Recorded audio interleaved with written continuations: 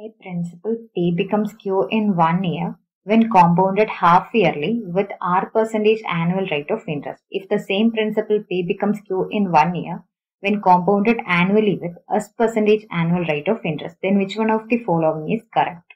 Let us consider R as 10%. Okay, R percentage is 10%. Now, principal P becomes Q when compounded half yearly.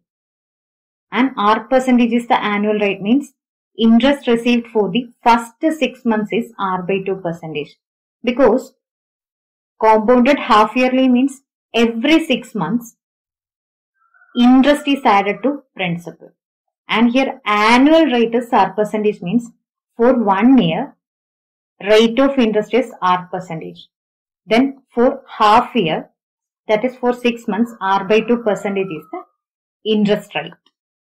Now, for the first 6 months, interest received is equal to R by 2%. R is equal to 10, that means 5% of principal is added to the principal for the first 6 months. For this next 6 months, again R by 2% is the rate of interest.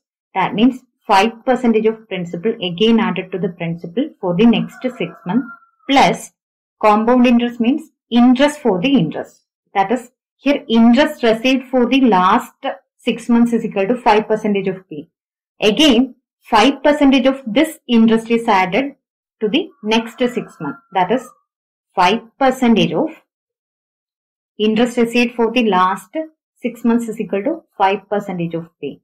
That means total here is equal to 5% of P plus 5% of 5% of P. That means this is equal to 0.25% of principal. Total is equal to 5% of P plus 0.25% of P, means total 5.25% of principal is added in the next 6 months. So total 1 year is over. That means amount generated at the end of 1 year is equal to principal plus interest received for the first 6 months is equal to 5% of principal plus interest received for the next 6 months is equal to 5.25% of principal.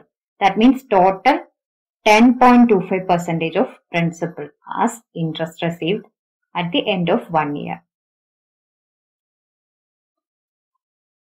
Now, amount generated is P plus 10.25% of principal. Now, for the next session, that is, if the same principal P becomes Q in 1 year when compounded annually with S percentage annual rate of interest. That is, for 1 year, S percentage is the interest rate and it also compounded annually. That means at the end of the 1 year, interest is added to the principal. So, S percentage is the rate. So, at the end of the 1 year, S percentage of the principal is added to this principal. That means amount generated at the end of 1 year is equal to principal plus interest received at the end of 1 year is S percentage of principal. Now, you can see these Q both are equal. So, if you cancel principal and principal, now percentage of principal and percentage of principal, you can see we left out with S is equal to 10.25. So, S is equal to 10.25. If we consider R is equal to 10, then we will get S as 10.25. That means S greater than R or R less than S. This is your answer. So, option C is your answer.